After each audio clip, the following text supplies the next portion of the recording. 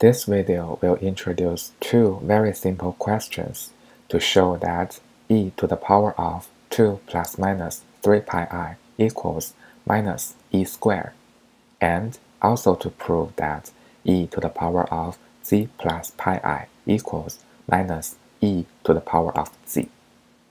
Alright, so first we know this is the exponential question.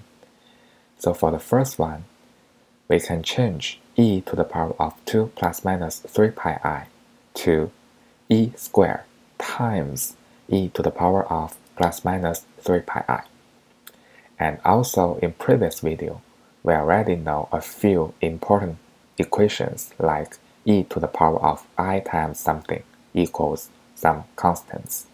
So in this case, we're going to use e to the power of pi I equals minus 1.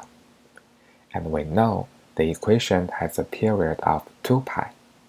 So of course, e to the power of 3 pi I or e to the power of minus 3 pi I, they are both equal to minus 1. So next, we just need to substitute. Therefore, the equation becomes e squared times minus 1. So it becomes minus e squared. Now let's take a look at the second one. Likewise, we can change e to the power of z plus pi I to e to the power of z times e to the power of pi I. And e to the power of pi I is minus 1.